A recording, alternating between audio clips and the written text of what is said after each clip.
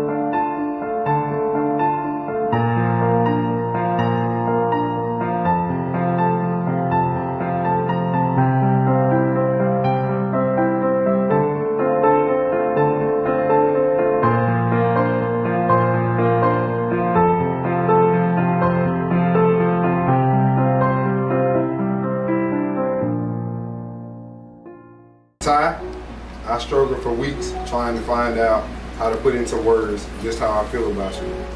Not because I didn't know what to say, but because words can't express just how deeply my love flows for you. We have had so many beautiful moments together, and I can truly say that the good has outweighed the bad. A special friend told me a great marriage is not when a perfect couple comes together. It is when an imperfect couple learns to enjoy their differences. You calm me in ways that I can't explain. You bring peace to my days when I feel absolutely overwhelmed. You speak life into me and give me so many positive affirmations. On this day, I promise to always love you unconditionally. I promise to always communicate with you. I promise to be patient with you just as you have been with me. I promise to always speak in love and not in anger, and always speak life into you. On this day, I give you my full lifelong commitment.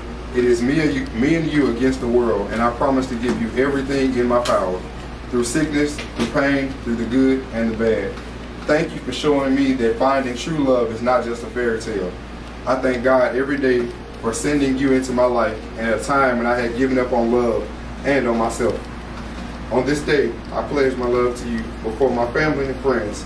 You will always be forever my person. I love you always. Just yesterday, I was meeting you for the very first time. Didn't really know what to expect, but all I did know is that you were the one for me. From that very first moment I laid eyes on you, I knew you were the one. You made me feel like I was home. When I'm with you, I feel protected, like nothing in this world could harm me as long as I have you. You've been one of my greatest blessings, and I will never take that for granted. Others may have their other halves, but I truly can say that I have found my person. Someone who loves all of me unconditionally, someone who adores me, and most of all, someone who God created just for me. I love you, Jeromie Jones, and I promise to always handle your heart with care. Not yet.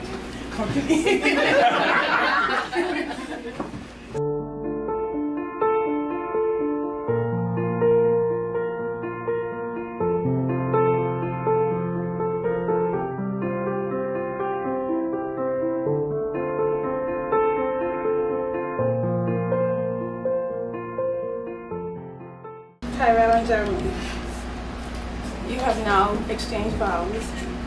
You have now exchanged rings. I'm sure everyone in here have seen you kiss maybe 1 or 2 or 3, 4 times. This time is going to be very special. You know why? Because this time you're kissing as the first time as husbands. You may now kiss.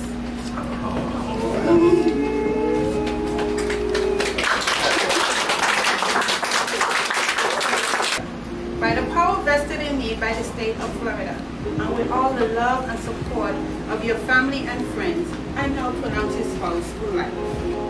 May your love story continue to grow and flourish. May you always be reminded of the joy and love that have brought you together on this special day. Everyone, please stand. Let's welcome the newest couple, is Jeromie and Tyrell Jones.